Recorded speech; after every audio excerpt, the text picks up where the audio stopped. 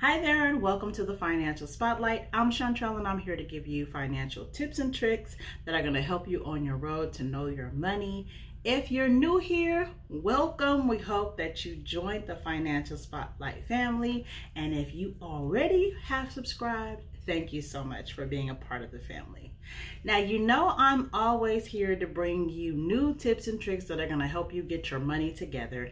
And today we are talking about this new credit hack that I have found.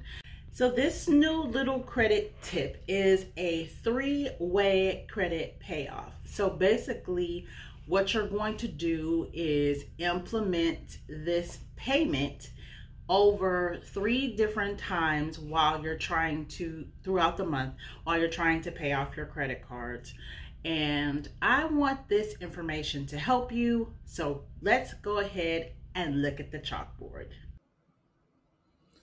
All right, we are over here at our chalkboard and let's get started with this concept that we're going to learn. It's called the three-way credit payoff, okay? So first of all, we need to know definitions or concepts. The first thing is the statement date. Now that is the date your monthly statement was generated.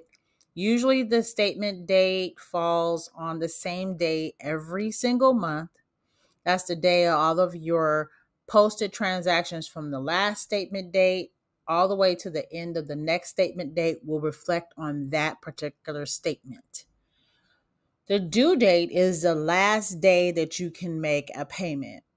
Now, when you're looking at your due date, it's usually falling between 15 to 25 days after your statement date. So that's the last day that you can make a payment without being charged late fees or increased interest or whatever it is that your credit card company charges. Next, you need to know your balance. This amount is the amount that's on your credit card that you have used on your card.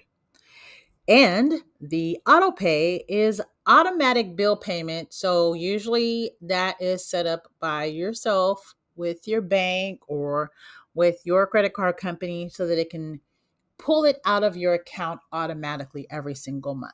I do recommend setting up auto pay for these payments so that you are doing them on time every single month because you want to make sure that you're doing them on time so that you can increase your credit score quicker. Okay, let's get into the juicy information. So again, this is the three-way credit payoff. And if you do it correctly, your score should increase within 60 days and it should go up by at least 30 points. This is going to help you to increase your credit score so that if you're trying to get a loan or you're trying to get some type of funding or you're trying to get a house or whatever you're trying to do, a car, whatever, this should help you increase your credit score. That's what we're all about, trying to increase credit scores, get your credit cards paid off. Let's go. Okay. And the main concept of the three-way credit payoff is that you're making 3 payments on your credit cards per month. Yes, I said 3. We're on a mission here. So yes, that's a lot of payments, but it's going to help you in the long run. So if you just stick with me, I will show you exactly how to do it so that you can get your credit score up. And again, auto pay is essential in this payment program so that you can get your credit score up faster, pay on time, and know that things are going to come out on the correct days.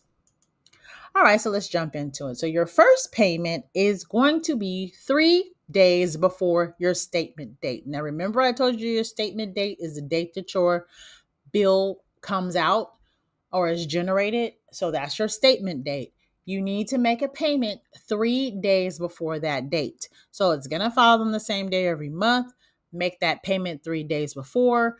And when you make the payment, you should try to either pay the entire balance off or to pay it under 20% of the total. I know it's kind of difficult to pay off the entire balance because we're trying to, live life, but it's going to help you.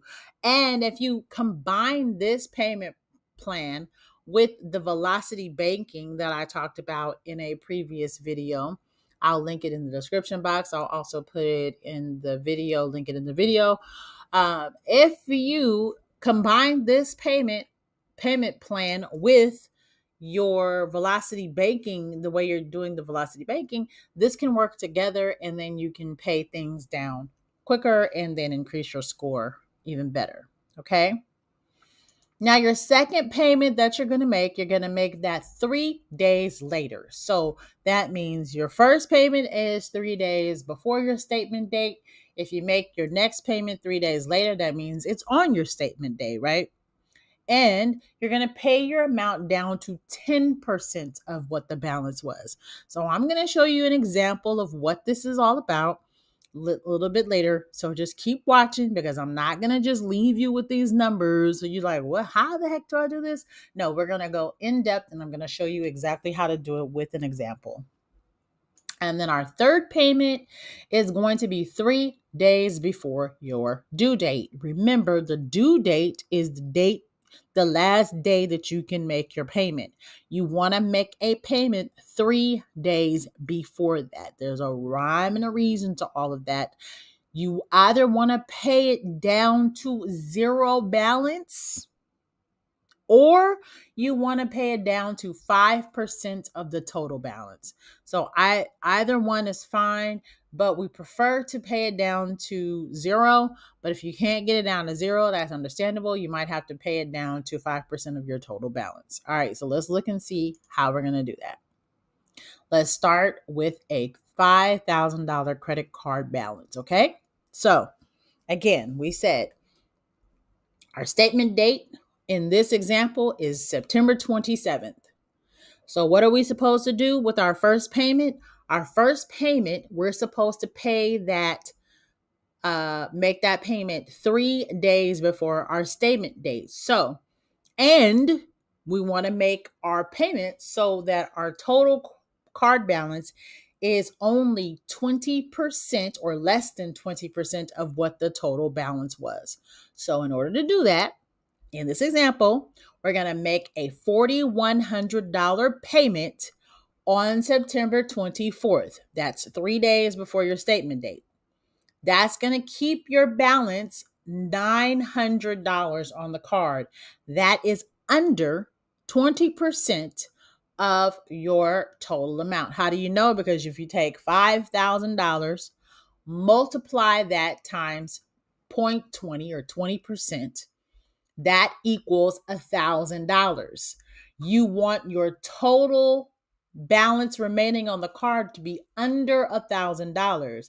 In order to get it under $1,000, pay the $4,100. Now your remaining balance is $900. You guys, if you have any questions, please put them in the comment section because I know it's a lot. But hopefully this is helping you. The 5,000 down to 900. Okay, let's go to our second payment.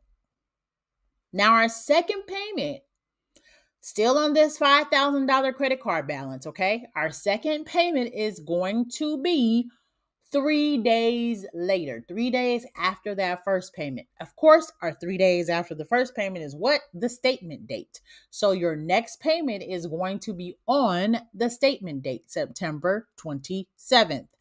You're going to pay $400 on September 27th. Why? Because you want your remaining balance to be 10% of your total balance. Remember, you only want it to be 10%. So 10% of $5,000 is what?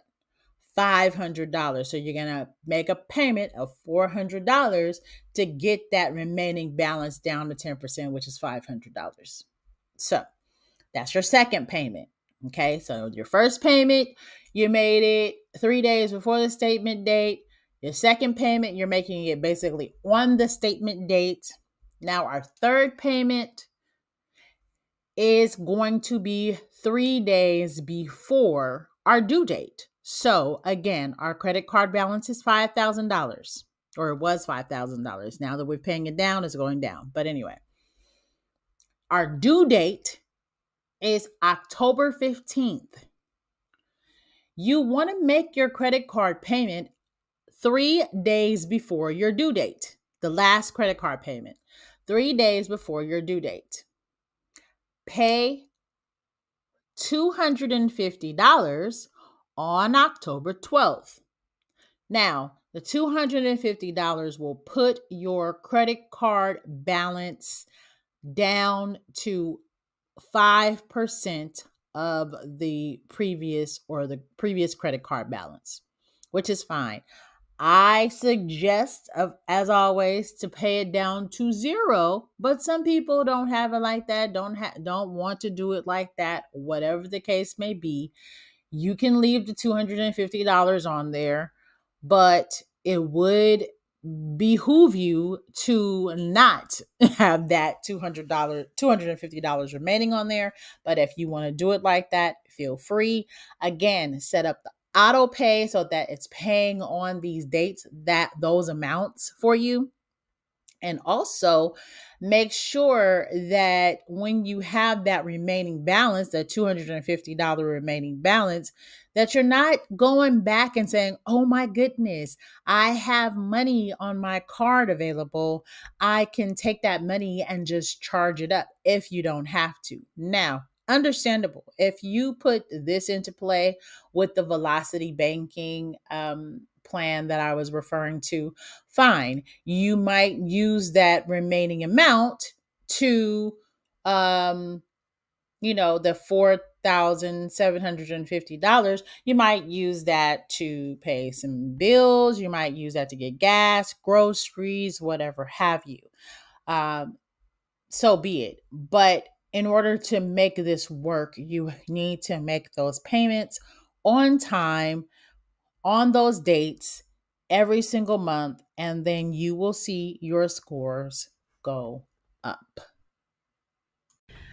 All right, guys, so I hope that this information has helped you. If you implement it, I am sure that your credit score will go up at least 30 points.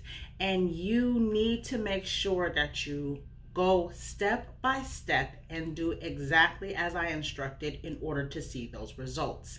Now, if you're trying to get your credit in order, make sure that you go ahead and download the credit checklist that I have.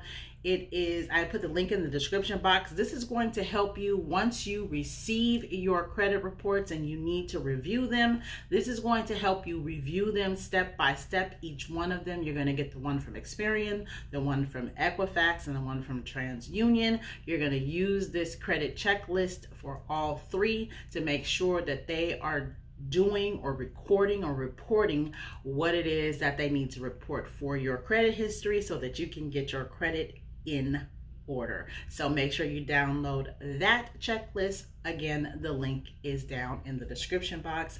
And if you need to find out how you can get your 3 credit reports for free, go ahead and watch this video right here. It's going to help you on your road to get your credit in order. Thank you for joining me and have a good one.